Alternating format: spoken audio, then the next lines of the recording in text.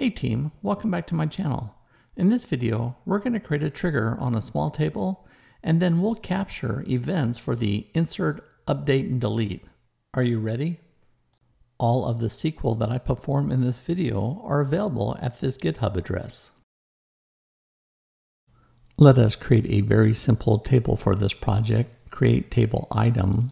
Item ID is an integer. It's also the primary key. Item type, item name, and a price. Notice all the fields are not null. Create table item audit. Notice item ID down to price. Those are the same columns from our first table item. I'm wrapping that with item audit ID. Notice that's an identity column, one for one, and that is the primary key for this table. Remember, for item, it was just item was the primary key. Item audit ID, operation, create date, and user ID, those are the ones that are really important to this audit table. Now notice that being the primary key, the create date, I'm going to get the get date from the system, and the user ID, I'm also going to get the system user. Let's go ahead and create that table. Now we're going to have to do one little change. Notice on the column operation. Now I only want to process insert, update, and delete. Those are the only values that I want inside of this column. So notice I'm going to say alter table, item audit. I'm going to add a constraint called check operation.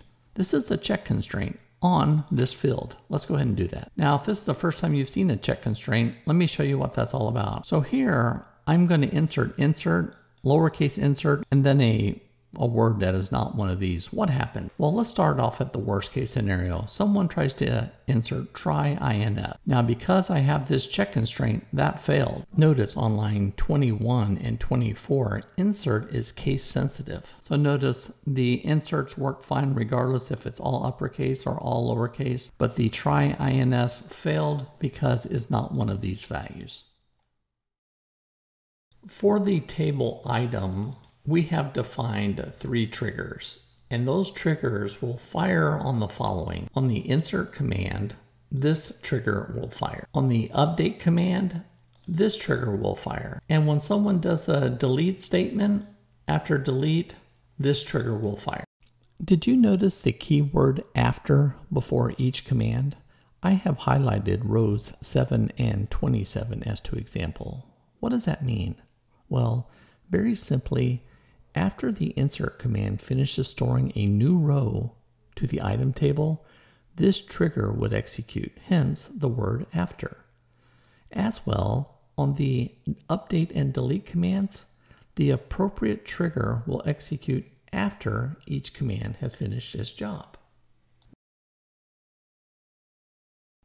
Here is an interview question. When does the after insert, update, delete trigger execute?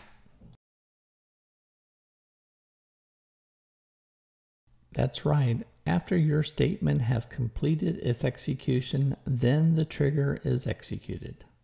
This trigger will fire, and then it will take what I put in here inside of this one record and insert it into item audit. That's what this trigger does. Okay, so that is the insert trigger. Now on the update trigger, when I do an update command and I'm going to set item name to be something new, well then as soon as I hit save, the update trigger will fire. And this trigger will then populate, we'll do another row inside of item audit, and it will tell me these are the changes it was. Notice it's coming from the table deleted. So this is kind of like the original data, the data before it was updated. Lastly, the delete.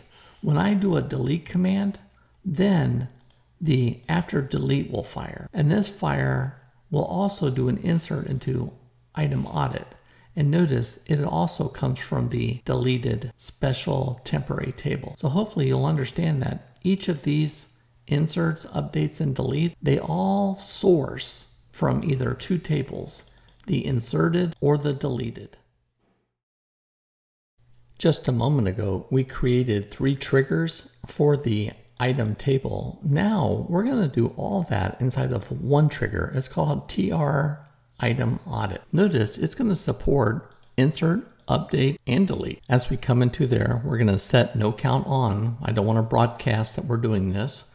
I'm going to declare at operation as a varchar 6. Now look here. Those are our two reserved tables. And I'm saying if exist, select star from deleted. The special temporary table deleted is used to store the results of two SQL commands, the update statement and the delete. The inserted temporary table stores a result from the inserted command. I have to warn you, the update statement also uses the special insert table. However, it will store the future state of the update statement, not the data in its original form. The bottom line, the update statement uses both internal tables. If exist in inserted, well, then it's an update clause. Else, it's a delete. Now, if it's not in deleted, then it's an insert. Okay, now based off that at operation on an insert, guess what? I'm going to say from inserted. We're all going to be going to item audit. I'll be doing the insert. Now remember, I set this declare variable at operation. Here, I use the set operator to set it appropriately. In this next section, notice on line 31, operation, guess what? I'm going to be using that variable at operation. In this case, the else supports the update and delete statements. Pretty sweet, yeah? And there you have the TR, trigger, item audit. And here is the question. Triggers are associated with what two internal temporary tables? That's right. Triggers use internal tables and only seen by triggers. It's inserted and deleted